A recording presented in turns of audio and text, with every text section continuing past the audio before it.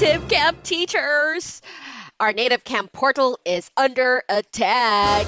So if you guys are members of the Native Camp Worldwide or Native Camp for Teachers group, you're basically aware that as since Friday, we've been having on and off issues with the Native Camp portal. Many teachers cannot log in. Many teachers can't access the mobile application. Many teachers can't teach, or in the middle of your class, all of a sudden, the class will just stop or the portal will just mess up, basically affecting our salary, our livelihood, our jobs, and I know many of us are panicking right now.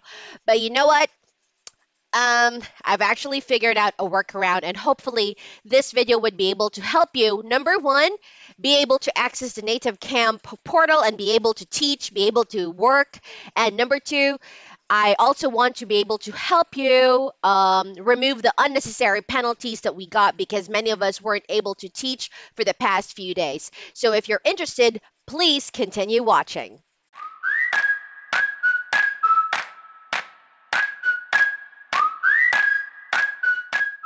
First, let's talk about the workaround or the solution, the temporary fix for the problem.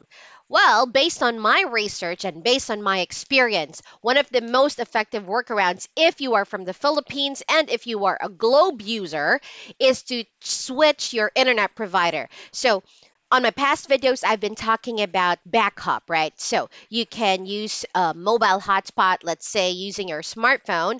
You could use a Wi-Fi stick. You could also use a prepaid home Wi-Fi, and make sure that you switch your internet provider to either Smart PLDT or DTO. Make sure that it's not Globe, because for some reason, when I'm using Globe, I cannot access the Native Camp portal using my smartphone or using my laptop or my main device for teaching. My point here is if you're a Globe user, it's impossible for you to connect to the Native Camp portal for now. So an effective workaround is to use your backup internet, may it be your smartphone, your pocket Wi-Fi, your Wi-Fi stick, or your prepaid Wi-Fi, so that you'd be able to change your server, your internet provider, and you'd be able to enter the website. Because a DDoS attack is basically a bunch of computers attacking the Native Camp website, which prevents, people like us who are working from accessing the internet. So basically, it disrupts the Native Camp firewall or something like that, and that's what's been happening ever since like Friday last week. So teachers, again, if you're a Globe user, forget about Globe for now. You can subscribe, let's say, to Smart. I'm using Smart PLDT right now, and I'm just paying 50 pesos per day for 1 gig of internet usage, and it has been stable so far, and this is highly recommended. Workaround number two, if you have VPN connection available, switch to VPN and use that to access your Native Camp portal. Well, VPN is a virtual private network. Basically, you download a third-party software, and most of the time, it's not for free. You have to pay for it. And what you do is you get to customize your location, your server, and so on, so that you could access a particular website. Sorry, I'm not techie. But the point is, if you're the techie kind of person and you have VPN at home, you have VPN available on your device, then use that to access the Native Camp portal. Many teachers have said that there are free VPN available for Windows, but I'm not sure if there's one available for Mac, because when I tried, there's like a subscription fee that I have to pay every month. So once again, this is another workaround. Regardless of where you are all over the world, VPN seems to be effective. Regardless if you're a Filipino teacher, South African teacher, if you're from Canada or other countries, maybe you could also explore using VPN so that you'd be able to access the Native Camp portal with stability and be able to teach.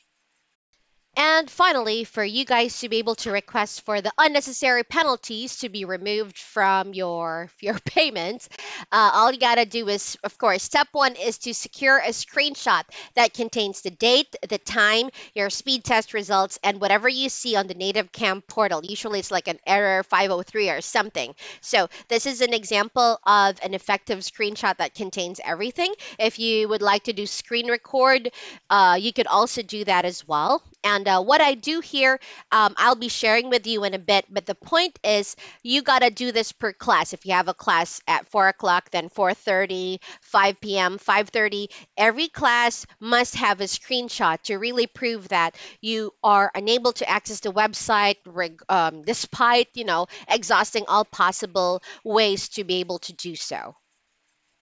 So, teachers, for you to be able to request for the penalties to be removed, all you have to do is simply go to the Inquiry tab. The Inquiry tab is basically located at almost at the bottom part of the Native Camp portal. And then you're going to be seeing here this URL, request for cancellation removal. All you have to do is simply click that, and it's going to be taking you to a page that looks like this. You have to make sure that the account that it's logged in here is your native camp email address, which for me is askteachakaren@gmail.com, and then you just have to simply put your email address here.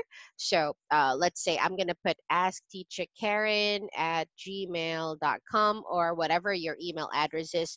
Then whatever your ID is, it's usually like a six-digit number, if I'm not mistaken. You can find it once again on the Native Camp portal. It's located on the top left corner. You just have to simply scroll up, and you're gonna see your teacher number there, and then your teacher name, whatever your teacher name is. What is the lesson ID that you want to remove the cancellation? So for the lesson ID, you could get that from the reservation tab. You could go to reservation history, and even though you did not conduct the class, you'd be able to see the lesson ID here.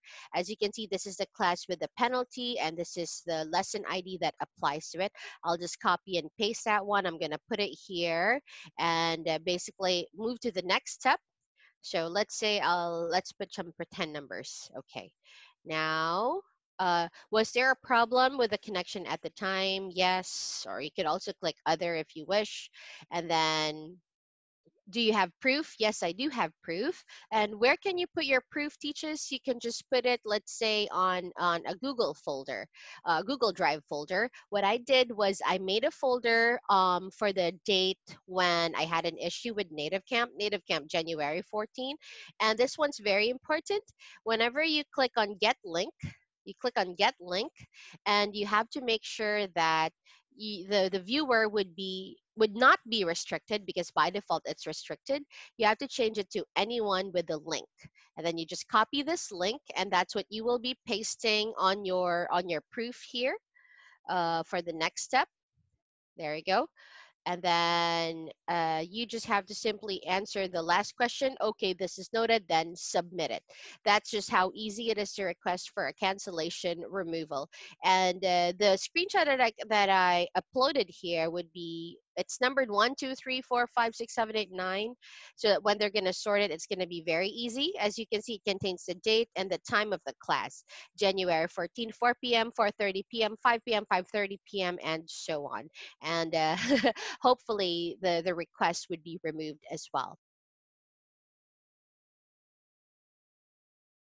And one more thing that I'd like to add, just for everyone to be, informed if there are any like updates on Native Camp, it's important that you are a part of these Facebook groups. The first one would be Native Camp Worldwide.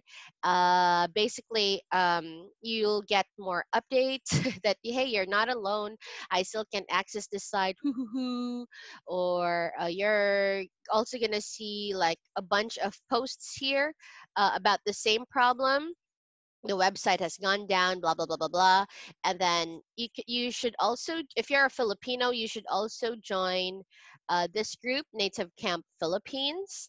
Here it's not English only policy, so if you join Native Camp Philippines, then you can post in the vernacular in our language, and you're also going to see people posting the same thing, that there are problems. Let's say blah blah blah, Sapuri teacher, blah blah. There you go, still down. I think this was me.